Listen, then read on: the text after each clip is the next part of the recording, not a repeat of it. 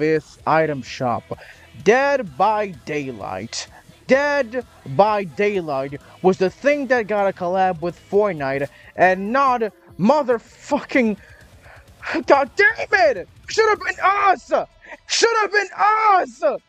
Was it them? Why was it them? Can someone explain me why they went to fucking Dead by Daylight and why it's only releasing next year? This shop is fucking garbage. There's nothing in it. There's nothing. Do you understand? We don't get a FNAF collab and we have a shop with nothing in it. The shop sucks. Like, subscribe, but it's not worth it anyways because the shop sucks.